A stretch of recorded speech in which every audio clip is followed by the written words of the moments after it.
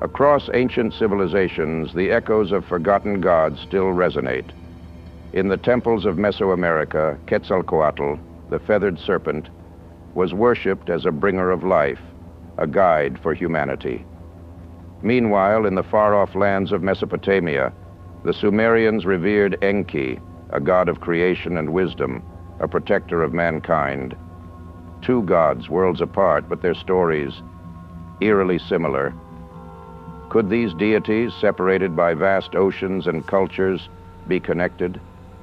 Are they reflections of the same ancient power, disguised in different forms throughout history? Tonight, we dive deep into the shadowy past to uncover the link between Quetzalcoatl and Enki. What ancient truths lie hidden in their legends? And what might they reveal about the forces that have shaped humanity? Stay with us as we venture into the unknown, searching for answers that could reshape our understanding of who we are and where we truly came from.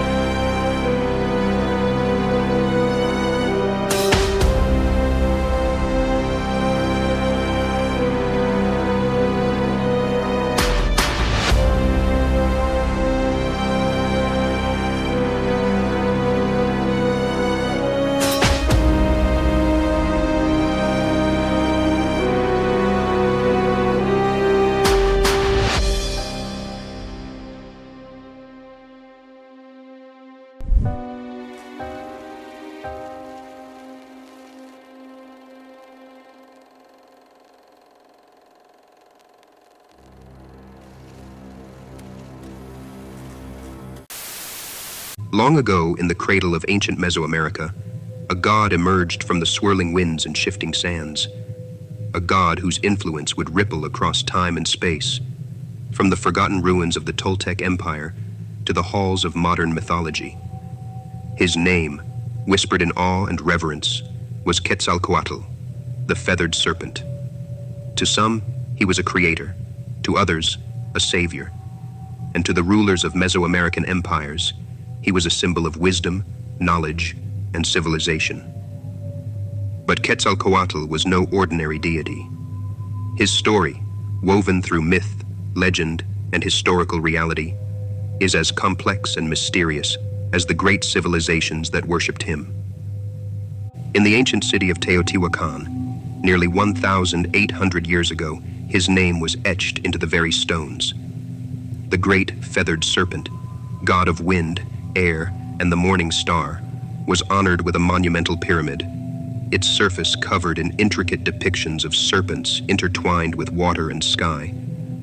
But his origin stretches back even further, to a time before time. Quetzalcoatl, whose name in the Nahuatl language means feathered serpent, was more than just a god of the air. In the stories passed down by the Aztecs, Toltecs, and Maya, Quetzalcoatl was the architect of human civilization itself. As the god of wisdom, learning, and creation, he was said to have crafted the first humans from the bones of those who came before, mixing the dust of their remains with his own blood to breathe life into humanity. But his benevolence did not end there. Quetzalcoatl was also the god who brought civilization to the people. According to the myths, he descended from the heavens to teach humanity the skills of agriculture, art, and governance. He introduced the cultivation of maize, giving the people the lifeblood of their society. He brought forth the knowledge of mathematics, architecture, and astronomy, teaching his followers to look not only to the earth for sustenance, but to the stars for guidance. Under his influence, the great cities of Mesoamerica flourished. Teotihuacan, Tula, Cholula, centers of trade, art, and astronomical knowledge. But for every creation myth, there is a tale of betrayal, a serpent in the garden. In the case of Quetzalcoatl, his downfall was as legendary as his rise. The god was said to have ruled over the city of Tula in the kingdom of the Toltecs as a great and noble priest king. but his brother and eternal rival, Tezcatlipoca, the god of night, sorcery, and discord, plotted his demise.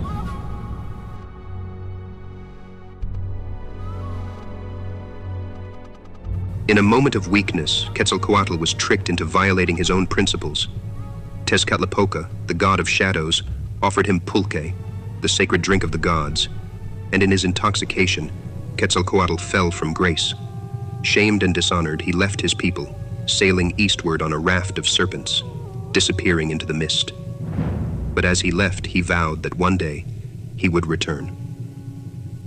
This promise of his return echoed through the centuries, a prophecy that would take on chilling significance in the 16th century, when the Aztec Emperor Moctezuma II believed that the pale-skinned, bearded conquistador Hernán Cortés might be the long-awaited return of Quetzalcoatl. In a tragic twist of fate, this belief paved the way for the fall of the Aztec Empire.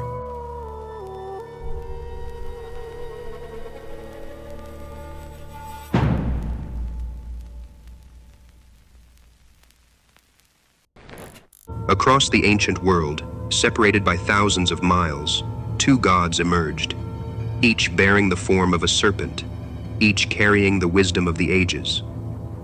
In the lands of Mesoamerica, he was known as Quetzalcoatl, the Feathered Serpent. In the cradle of civilization, Mesopotamia, he was Enki, the Lord of the Abyss. Both creators, both protectors, both bringers of knowledge to humankind. Today, we unravel the timeless connection between these serpent gods, whose stories span not only continents, but the very nature of human understanding. In Mesoamerican lore, Quetzalcoatl, the Feathered Serpent, was the god of wind, knowledge, and the morning star. His image, a serpent with the wings of a bird, symbolized the union of earth and sky, the physical and the spiritual. A bringer of civilization, Quetzalcoatl descended from the heavens to teach his people the secrets of the stars, the wisdom of agriculture, and the structure of society. He gave humanity maize, the lifeblood of Mesoamerican culture, and established the sacred calendar. Thousands of miles away, in ancient Sumer, a similar figure emerged, Enki, the god of water, wisdom, and creation. Enki's domain was the freshwater abyss, the Abzu, the life-giving waters from which all things sprang. As a master of magic and knowledge, Enki shaped the world through his wisdom, giving humanity the tools they needed to build civilization. Like Quetzalcoatl, he was the architect of human progress, imparting the laws, governance, and sciences that would shape Mesopotamian society for millennia. But these gods, so far removed in geography and culture, shared a deeper bond. Both embodied the ancient serpent. In Mesoamerican myth, Quetzalcoatl's serpentine form connected him to the cycles of life, death, and rebirth, much like the shedding of a snake's skin. He was the feathered serpent, a divine symbol of transformation, who brought humanity out of the darkness of ignorance into the light of knowledge.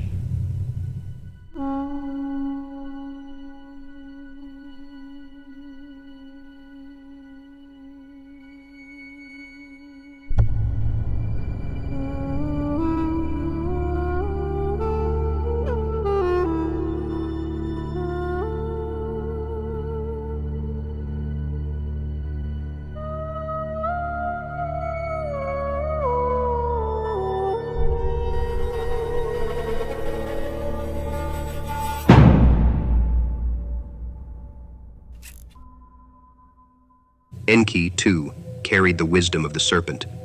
As lord of the Abzu, the watery depths from which life itself was born, Enki governed the flow of time and creation. His waters nourished the earth, much like the rains and rivers that sustained Mesopotamian civilization. And within those waters lay the wisdom of the world, the sacred knowledge of creation, life, and balance. Both Quetzalcoatl and Enki are credited with the creation of humanity. In Aztec legend, Quetzalcoatl journeyed into the underworld, gathering the bones of previous generations, and mixing them with his own blood to give life to the first humans of this world. A selfless act, one that mirrored the compassion he held for mankind. A God willing to sacrifice part of himself to ensure human existence. In the ancient Sumerian myths, Enki too played a pivotal role in shaping humanity. He combined clay from the earth with the blood of a slain god, creating mankind to serve the gods but also to share in the divine spark of life. Both gods, Quetzalcoatl and Enki, were creators who bridged the gap between the divine and the mortal, giving humanity not only life but knowledge, culture, and identity. And yet, as with all creation myths, there is a darkness, a moment of cosmic conflict. Quetzalcoatl, after being tricked by his rival Tezcatlipoca into disgrace, left the city of Tula, sailing east on a raft of serpents. His departure marked the end of a golden age, yet he vowed to return. Meanwhile, across the seas, Enki found himself at odds with his fellow gods when they decreed the destruction of humanity. In the face of an impending flood, Enki defied the divine council, secretly warning the hero Zeusudra to build an ark and save humankind. Both gods, in their own way, stood as protectors of humanity, even when the divine order turned against them. Quetzalcoatl, in his departure, left behind a legacy of wisdom and hope, while Enki, defying the will of the gods, ensured that humanity would survive the flood and continue to thrive.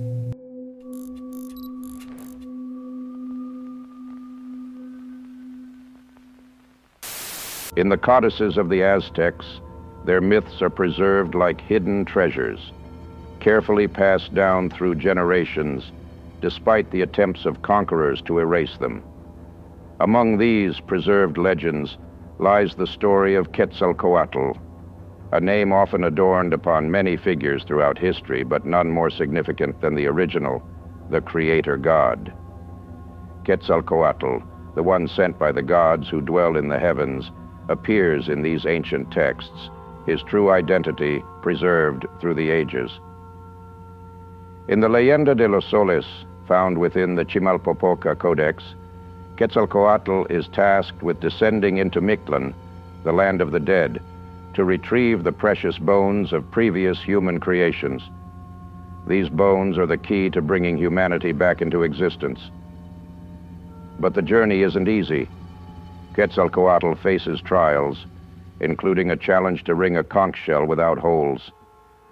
With the help of insects, he succeeds and retrieves the bones. However, in his escape, he stumbles, breaking the sacred relics. Yet in this moment of failure, something miraculous happens.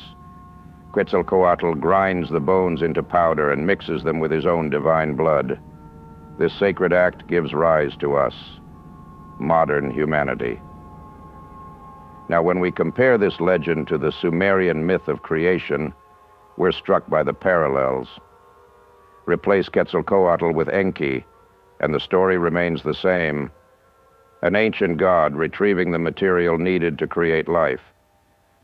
And as we trace these myths through different cultures, from Prometheus to biblical stories, the threads continue to weave together. These gods, these creators, appear across the globe, leaving behind evidence of their cosmic origins. They came from the stars, bearing knowledge and life, shaping humanity from the dust of ancient worlds.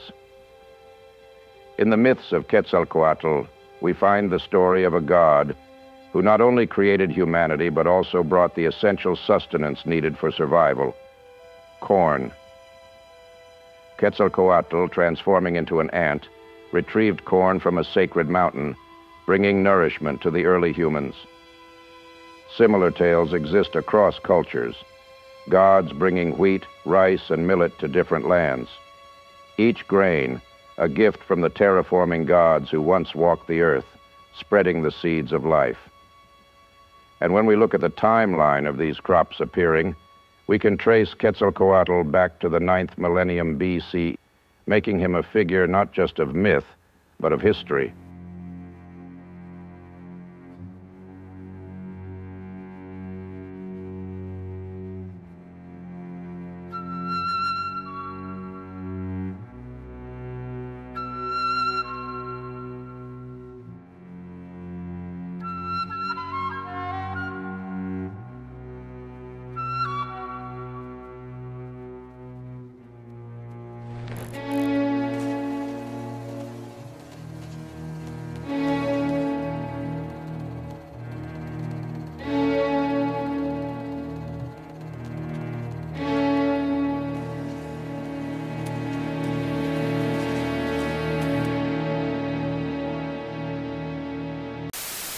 Across civilizations separated by vast oceans and centuries of time, these deities share an uncanny resemblance.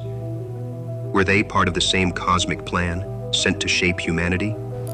Or are we simply connecting dots that were never meant to align? The answers may never be certain, but one thing is clear. The more we dig into these ancient myths, the more we begin to question everything we thought we knew about our past. Join us next time as we continue our journey, exploring the mysteries that have shaped our world, the gods who walked among us, and the secrets that still linger in the shadows. Until then, keep your mind open and remember, what we uncover today could change everything tomorrow.